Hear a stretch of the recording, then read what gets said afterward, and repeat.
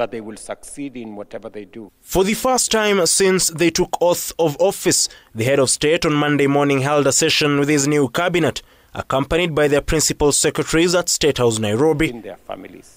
With his administration under immense pressure following the Gen Z-led demonstrations, a move that led to the nomination of 4 senior ODM members into cabinet, President Ruto called on his new appointees to prioritize service delivery. We are one team, and we must work as one team. I listened very carefully when you took your oath of office. And it was about the Republic of Kenya. It was about the people of Kenya.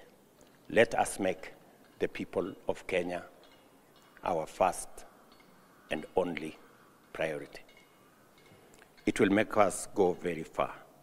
The dissolving of the previous cabinet came after weeks of Gen Z protesters calling for the firing of the entire cabinet, citing opulence and disregard of the Kenyan people. The meeting came just a few hours after President Ruto graced the skies for the first time in 2 months.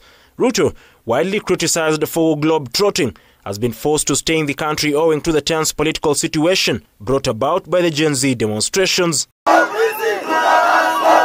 Despite letting go of his previous cabinet in just under 2 years into his tenure, President Ruto reappointed 10 of his previous CSs, alongside 4 ODM members who vehemently opposed some of President Ruto's policies, including the Hustler Fund, which is currently under former ODM Deputy Party Leader Wycliffe Oparanya, who is expected to ensure Kenyans who he previously called on to default on payment of the fund do pay back.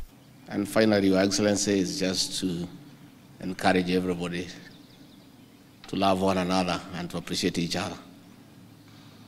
You know, when I look, I find Hassan Joho in the same cabinet with me, and Opio and I, and John Buddy. I appreciate that Kenya is great, and we must all learn to live with each other because you never know about tomorrow.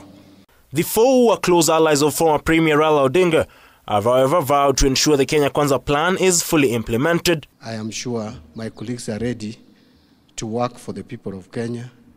We know the accountabilities to the people of Kenya. We have heard it from you, and you're the one who is carrying the torch of this accountability on our behalf.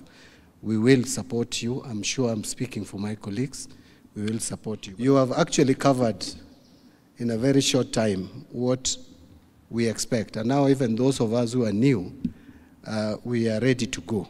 Today's session came as the Moses Wetangula-led Committee on Appointments prepares to table its report on the vetting of Beatrice Askul as the CS nominee for the East African Community and Attorney General nominee Dorcas Oduor tomorrow before the National Assembly. Ian Kitani, K24 TV, Nairobi.